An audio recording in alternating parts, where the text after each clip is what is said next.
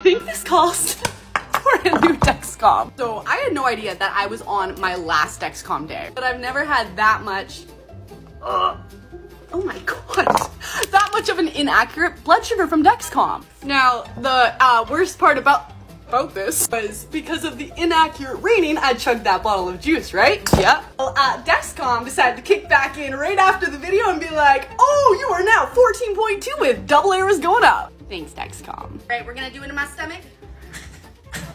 Ready? 1, 2. And take off. Oh, that would hurt. Okay, wow. Oh, since ever having Dexcom, I've never had it hurt once. I think Dexcom has it out for me today.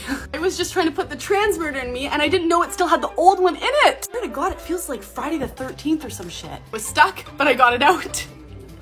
I think I'm gonna have an early night.